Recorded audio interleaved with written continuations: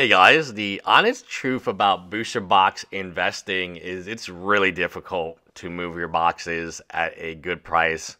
A lot of people want to take their fees or scam you or open the box and send it back to you. I sold a bunch of booster boxes on Amazon. I have a Amazon account and we sell a lot of Nandroids, Figmas, anime figures when I still was running my business. This was probably 2 years ago. We were really doing Amazon. There's very little margins. We did probably $600,000, $700,000 in sales.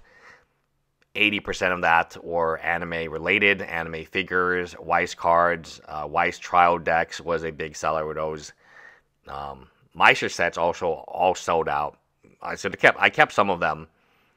But I should have kept more of them because that was the only thing that went up in price.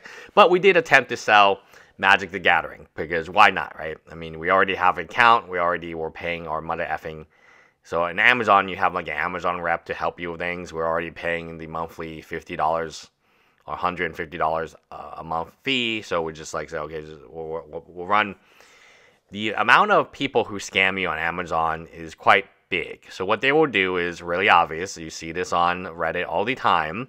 That's why from my point of view, it's very cautious. Is you sell a box, Amazon, they charge you 20% and then they charge you a fee for having a storage facility, like for putting your stuff in storage. And that fee can change every month, every quarter. It's a different fee. So around Christmas time, it's much higher, 3, 4 times, 5 times higher than it is like right now where there's lower sales, right? There's less people selling.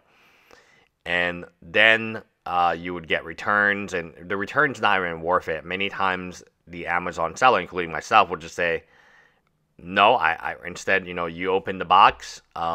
There's very little I can do. Just keep the box. At least I'm not going to pay money for me to get a box to come and ship back to my storage, which then has to be shipped back to me, or I keep in my storage and I pay that storage. The reason many vendors, unless I want to make it be a pain in your ass to ship back to me, because I know that you've done this many times before, the reason many vendors will just allow you to keep the product from the Amazon standpoint, from my standpoint, is that it costs a lot of money to store. So not only do I have to pay the shipping back, I have to store it until I figure out what to do with it.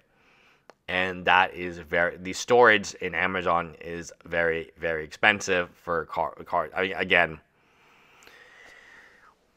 I don't know how many Amazon sellers there are right now, but it's not easy, and it's never, again, you're competing directly against Wizards of the mother effing coast for Magic the Gathering. So that makes it different than Weiss. Weiss is I'm still not on the Amazon, so I don't have to compete against them directly. And even the anime figures, a lot of those figures companies, Nandroids, Figmas, so on, Max Factory, they're not on Amazon, right? They're Japanese companies that do most of their figure making in China, and I get them, and then I just ship. So I tried to do Sideshow, but Amazon cannot ship something that big. I realized it's got to be like something average size. It is very difficult to sell boxes, guys, and you're going to get mother effing murdered on the prices. You will. And I think one of the main things I learned trying to sell Magic boxes is you have to do it in person. You got to do it in person. I know Alpha Investment sells a shit ton, but his model is quite different because it's the Amazon model, right? So he's no different than Amazon, right? Amazon's just a cheaper version of him. That's why he hates Amazon so very much, because he basically took his model and made it better for the consumer because it's just cheaper. Who doesn't want cheaper stuff, right?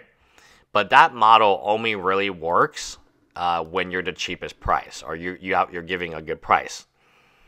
Once you lose the pricing battle, no one clicks on more. No one clicks on the next guy on Amazon, right? And the same with TCG Player.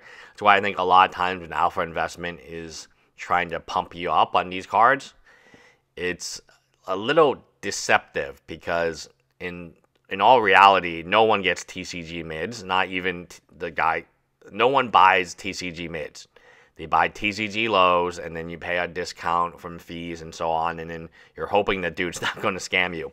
There are a lot of people who open boxes and then just send them back. If you disagree with me, just look at your Walmart aisle, right? Look at your Walmart, especially if it's Walmart or Amazon or something like that, where they don't feel like, and Amazon's all just independent sellers like me. A lot of these sellers, not Magic the Gathering, but like Nandroids, we're just like independent sellers who have a distributor in Japan.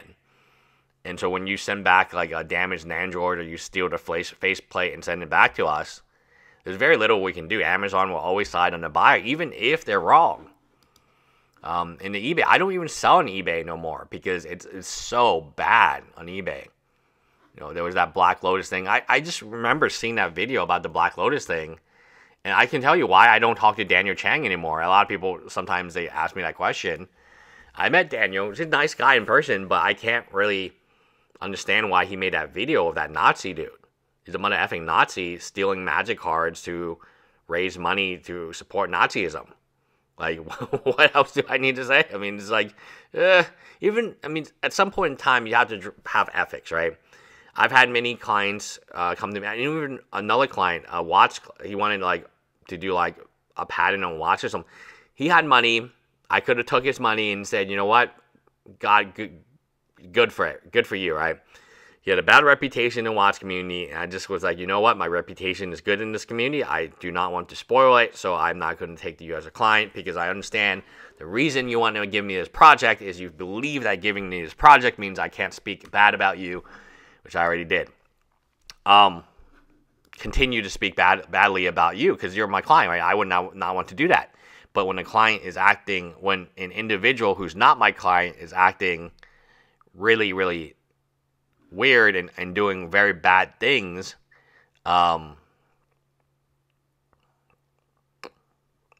it's not good. It is not good, and you got to draw that line somewhere, right, in life. So anyway, selling is just, I mean, if you've never sell a box, just try it one time. Just try it one time. You're not going to be able to get on Amazon one time because it costs like $150 plus more money. It costs a lot of money to even get on Amazon, just to get like Amazon approved. And then you have to do good volume, or otherwise they won't promote you, or you won't be the first thing. And then you have to give good prices, and then you get feed to death, right? I remember when Amazon's fee was like $35, 30% at one time. I was like, no, we're not going to make any money on this. I will say this. It is an absolute nightmare. It is an absolute nightmare having boxes today. It's not going to be as easy as you think. It's very easy to buy boxes, right? They come in these things and you just put it in a closet. It is not easy to sell boxes. Selling boxes, you know, I'm a lawyer. I'm a patent lawyer. I've dealt with a lot of complicated patents before. I have never seen something as difficult as selling as many of these different types of boxes and so on. The only way to do it is a physical game store. Maybe somebody comes in, they have won a lottery or something, or they had a good night at poker next door, and they want to spend some money. That's the only way you're ever going to sell these older boxes, because they don't have any value. The expected value in these older boxes are 1% of what you pay for in the sealed box. As soon as the seal comes off, you're down 99% or more.